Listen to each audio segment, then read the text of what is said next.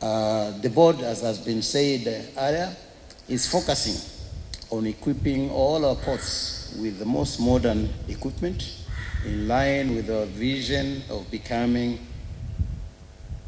world-class ports of choice.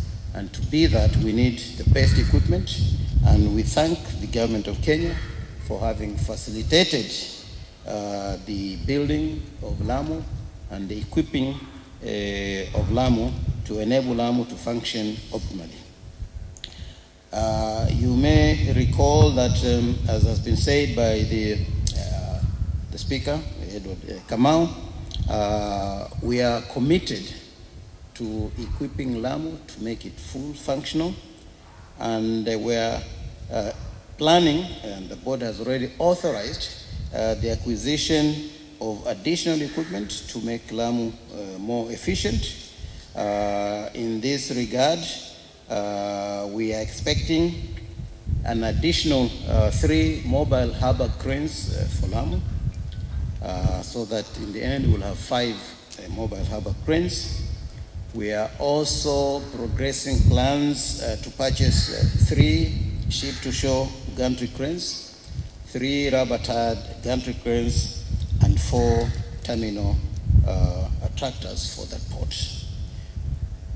With that type of equipment, Lamu now will be able to perform its role as a transshipment port and also as a hub for transshipment business in this country.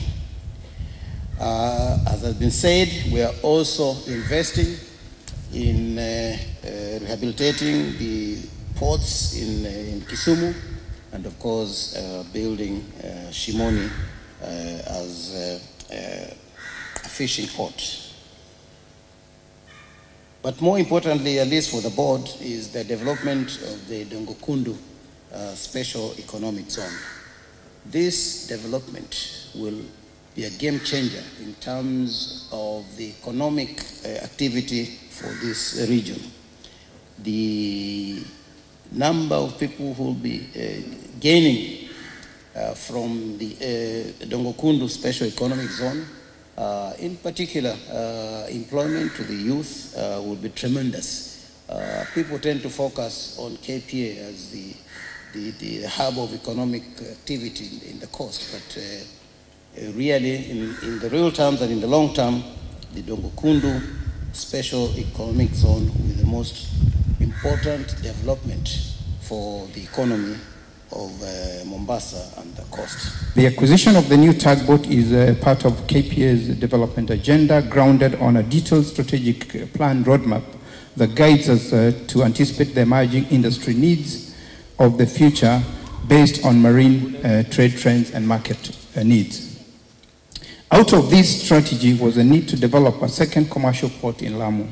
The Port of Lamu has been operational since May last year, following the operationalization of the first berths. Berths 2 and 3 have subsequently been completed, making the port one of the most modern infrastructure projects in the continent, with 3 expansive berths, each with a depth of 17.5 meters and a length of 400 meters at each berth. We have embarked on a robust equipping of this facility to maximize its operational capabilities. Thus, the delivery of this tugboat, that's MV Pate, is part of the Port of Lamu's marine vessels fleet, which will exclusively offer target services for vessels calling the Port of Lamu. With the planned commissioning of MV Uhuru 2, we are optimistic that the volumes at the Port of Mombasa will increase markedly as a result. We are also looking to expand other small ports like Sio and Shimoni Port in Kwale. Shimoni Port is being developed as the first fishing port in the country that will support the blue economy agenda and contribute to value addition in fish processing in the country. Ladies and gentlemen, I wish to appreciate the board of Kenya Ports Authority for its continued support in facilitating management in support of these initiatives. I also wish to thank Med Marine and the Kenya Shipyard Limited, who have been our partners all through. We are optimistic that this new equipment will contribute to the efficiency and productivity of our facilities to remain firmly ahead in the region.